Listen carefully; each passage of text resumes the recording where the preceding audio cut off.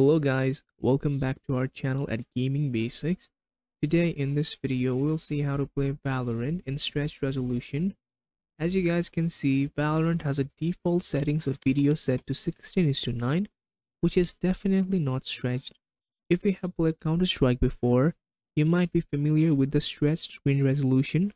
So players switching from CS to Valorant might not be used to the default resolution of 16:9 or 21:9, something like that. Another reason you might want to get into stretched resolution will be for squeezing more frames out of a computer. So how to get stretched resolution in Valorant?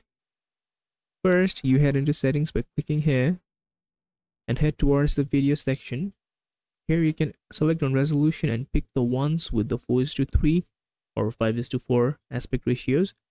These resolution are the stretched ones. After you choose the desired one, just click on apply.